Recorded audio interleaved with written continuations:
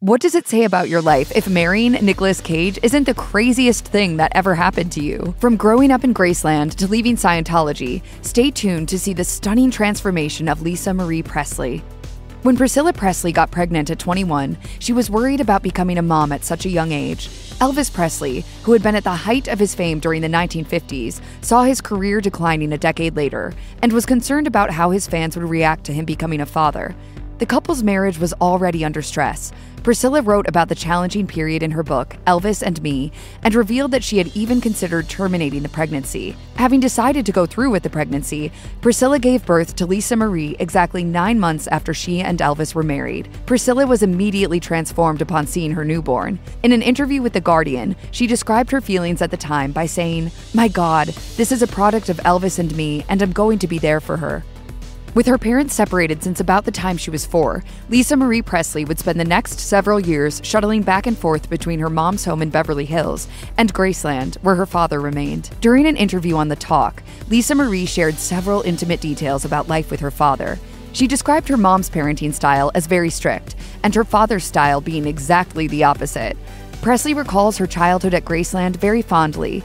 She told television host Ross King that the upper private rooms are where she feels most safe and calm. Because her dad worked at night and had a habit of sleeping a lot during the day, she often did the same, but would sometimes wake before he did. Unsupervised, Lisa Marie had the run of Graceland and took full advantage of her position. There was no schedule, there was no time at Graceland, no rules. It was almost like this fun house. She also told King that, after touring an exhibit about her own life, she noticed a quote from her father that she'd never heard before that really touched her. According to Lisa Marie, it read, "Becoming a father is the best thing that ever happened to me." Elvis Presley would die tragically during one of Lisa Marie Presley's visits to Graceland, and she vividly remembers the last interaction she had with her father. According to Radar Online, she was wandering around very early in the morning when they encountered each other, and he gave her a kiss before sending her back to her bed. Later that morning, he was discovered deceased in his bathroom by his fiancée, Ginger Alden. Lisa Marie says that she saw him there as well, saying, "His body was in the house for 3 days, and there was something very oddly comforting about that, which made it not necessarily real to me."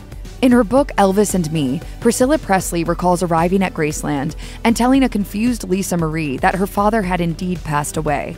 According to Showbiz Cheat Sheet, the way Lisa Marie reacted confirmed for Priscilla that the reality of the situation hadn't yet sunk in for her daughter. Riley Keough, who is Lisa Marie's eldest child, admitted to Variety that she never played her late grandfather's music because she witnessed how his singing would evoke grief in her mom and grandmother.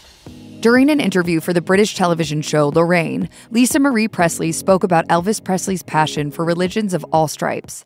If you go up to his bedroom, there's a little office connected, and there's just nothing but books of every religion. Following Elvis's death in 1977, Priscilla and Lisa Marie ended up joining the Church of Scientology. The two were fairly devout members, and Priscilla would take Lisa Marie to the church as a teenager when she discovered that she was using drugs. Lisa Marie would remain active in the church for more than 3 decades, and according to People, she met her first husband, Danny Keough, at one of the church's celebrity centers. Presley would go on to have 2 children with Keough before divorcing 6 years later.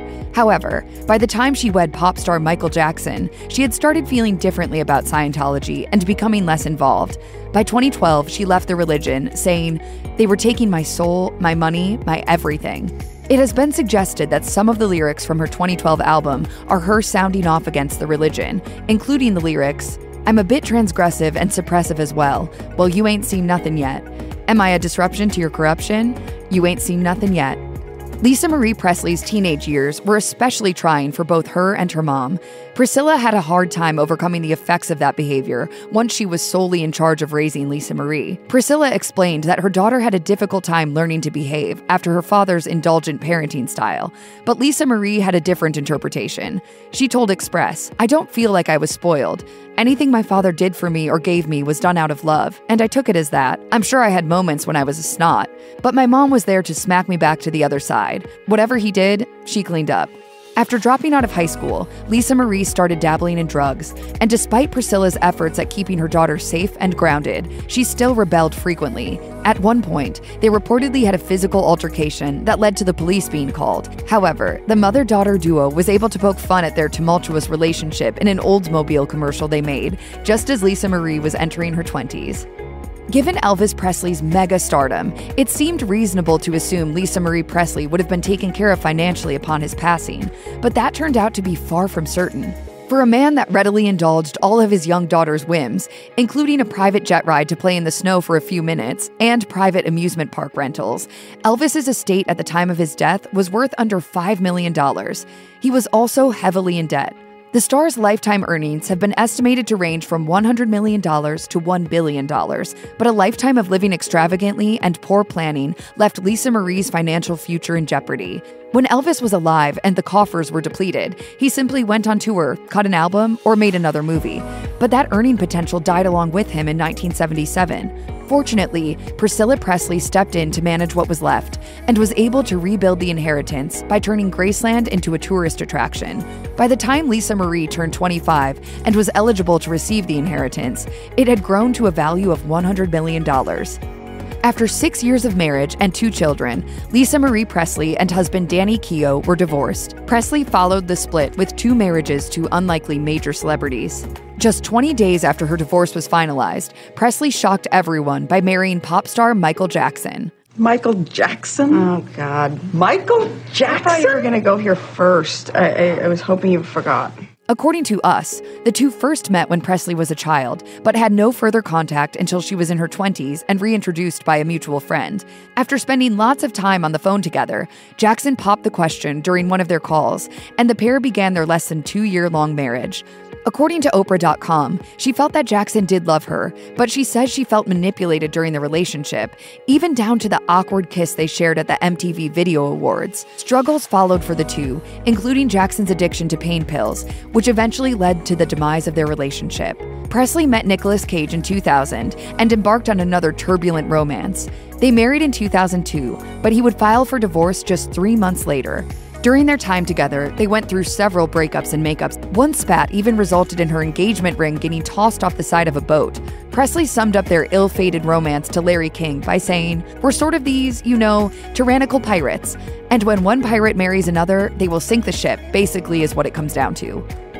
Until her 30s, Lisa Marie Presley and her mom Priscilla had a rocky relationship by all accounts. Being raised in 2 homes until she was 9 years old exposed her to 2 wildly divergent lifestyles. Unsurprisingly, Lisa Marie had trouble adjusting to the stricter regulations imposed by her mom. As Priscilla described it to Express, Lisa had trouble learning what was right and wrong. According to Showbiz Cheat Sheet, apart from suddenly having to follow the rules all the time, Lisa Marie started to feel differently about Scientology, causing some ripples in their relationship.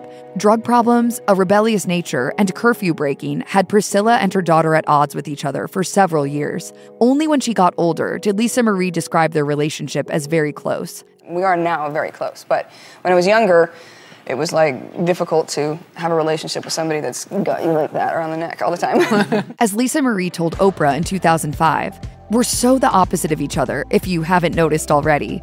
I think it was just that she's got a china shop and I'm the bull that comes in. I mean, I'm more abrasive. She's very poised, which is great. And I'm the way I am. And I think that we just couldn't find a way to blend." Though she has described her famous heritage as both a blessing and a curse, Presley is more interested in carving out her own space when it comes to her career in music. Having received both positive and more tepid reviews of her work, Lisa Marie doesn't seem willing to compromise or give people what they might expect from Elvis's daughter. In fact, it's the opposite, as Lisa Marie has been insistent on honoring her father while thoughtfully cultivating her own style. She's aimed to acquire a fan base that appreciates her for her own talents. The desire to perform has apparently always been there, as Lisa Marie has said that one of her earliest memories is Elvis catching her singing into her hairbrush as a toddler. Sadly, though, they were never able to sing together professionally during his lifetime. That said, on a few occasions, she has sung alongside videos of her father to stunning effect. Lisa Marie has showcased her vocal talents in duetted versions of In the Ghetto, Where No One Stands Alone, and Don't Cry Daddy, to name a few. This, to some extent, must appease fans who are eager to experience what it might have been like if Elvis were still alive. Lisa Marie refuses to be pigeonholed or participate in anything she considers contrived, but works to respect and maintain her father's legacy while creating a unique body of work of her own. When Lisa Marie Presley, her 4th husband Michael Lockwood, and their young twin daughters went to England in 2010 to work on her next record, they ended up staying for several years. After being fed up with life in Los Angeles, she decided to start from scratch in the English countryside. She told Express that she was tired of living life under a microscope and being surrounded by unsavory people, saying, "I was around the wrong people for a long time. People who have no conscience, people who are doing the most draconian things, and I had no idea about any of it." Opting to remain in England much longer than she had originally anticipated, Presley took advantage of a certain level of anonymity that life in a small village provided. There, she could go unrecognized, enjoy a pint at the local pub, and wander around without causing a hubbub. After several years abroad, however, the family eventually pulled up stakes and came back to the United States. Lisa Marie Presley found herself in the middle of a full-fledged opioid addiction at the age of 40, following the birth of her twin daughters, Vivian and Finley. Presley wrote regarding the onset of her addiction, "It only took a short-term prescription of opioids in the hospital for me to feel the need to keep taking them." The seriousness of Lisa Marie's addiction came to light amidst her nasty divorce from Michael Lockwood. Presley admitted in court documents that she had been using painkillers, opioids, alcohol, and cocaine to the point that she'd sought treatment at several rehab centers in Mexico. Presley, who had previously been ambivalent about sharing her story, eventually detailed her struggles in a foreword she penned for author Harry Nelson's The United States of Opioids, a prescription for liberating a nation in pain. She called for an end to the shame associated with addiction, acknowledged those who suffer silently, and urged people to educate themselves about the dangers of opioid abuse. She credited her children with giving her a purpose to get clean and recognized how fortunate she was to have made it through the harrowing episode. Come a long way. I was not happy. And by the way, the struggle in addiction for me started at, 45 years old. Watching drugs contribute to the deaths of her father and Michael Jackson didn't prevent Lisa Marie Presley from becoming addicted to prescription painkillers herself. Fortunately, she beat the odds and got past her addiction, but she's also admitted to engaging in other dangerous habits. For starters, she smoked cigarettes until she was 39 and really had to commit herself to quitting. Lisa Marie has worried about dying at a young age like her father and remembers fretting about his health. Express reported that she would bring up her concern to him when she would see him lose his balance. She elaborated, "There were several times where I'd get worried and go check on him and find him in these bad states." Those memories obviously stuck with her because Lisa Marie says that she tried every fad diet in the book to lose the extra pounds after her first child was born. Upon reaching the weight she was as a teenager in 2014, she shared with people what had motivated her, saying, "Knowing my family history, my father's side is totally not healthy and they have shorter lifespans, while my mom's side is super fit with long lifespans. I didn't know where I would land, so I said, okay, I'm going to play it safe and try to be as healthy as I can be." Lisa Marie Presley has suffered two of the most tragic events a person can experience in their life: her father's death when she was a young child, and more recently, the loss of her own child. On July 12, 2020, Presley's only son, Benjamin Keogh, was found dead from a self-inflicted gunshot to the head. During her own birthday party, Keogh's girlfriend, Diana Pinto, went to check on him and discovered his body. An autopsy revealed that he had alcohol and cocaine in his system. According to The Sun, Keogh had a history of depression and had been to rehab several times. Known for spending extended periods alone in his bedroom, he may have headed there that day after an altercation with Pinto. A source also told the outlet that Keogh's father had rushed to Lisa's side and that they were grieving together privately. According to another source who spoke to The Sun, Ben had been struggling to find his place in the world and had experienced difficulty living up to the legacy created by his grandfather. Lisa Marie, who was said to be inconsolable, made a heartbreaking Instagram post dedicated to her son, which read in part, "I worshipped the ground you walked on this earth and now in heaven. My heart and soul went with you. The depth of the pain is suffocating and bottomless without you every moment of every day." According to Billboard, Keogh is buried at Graceland next to his grandfather. Rather than trying to live up to Elvis Presley's legacy, it might be more appropriate to say that Lisa Marie Presley is trying to live with it. As she continues to share her father's life and accomplishments through her work with Graceland, the singer has tried to embrace the gravity of her legendary name. Producer Glenn Ballard, who has worked with many recording artists, collaborated with Presley on her first album, To Whom It May Concern, which was released in 2003. The producer recalled Presley feeling the weight of her dad's legacy and the cathartic feelings that accompanied the recording of her professional debut. Ballard co-wrote Presley's first single, Lights Out, and shared with Express, "We had this song, which I think is always going to be associated with her, just about the overwhelming burden of being Elvis's daughter." In an interview with Steenan Dabrowski, Presley stated, Songwriting is cathartic and therapeutic for me, so I pull from pain.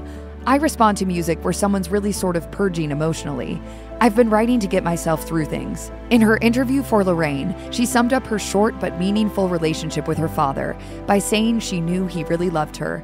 I knew there was a great love there, I knew that there was a really strong connection. If you or anyone you know is struggling with addiction issues, help is available. Visit the Substance Abuse and Mental Health Services Administration website or contact SAMHSA's National Helpline at 1-800-662-HELP 4357.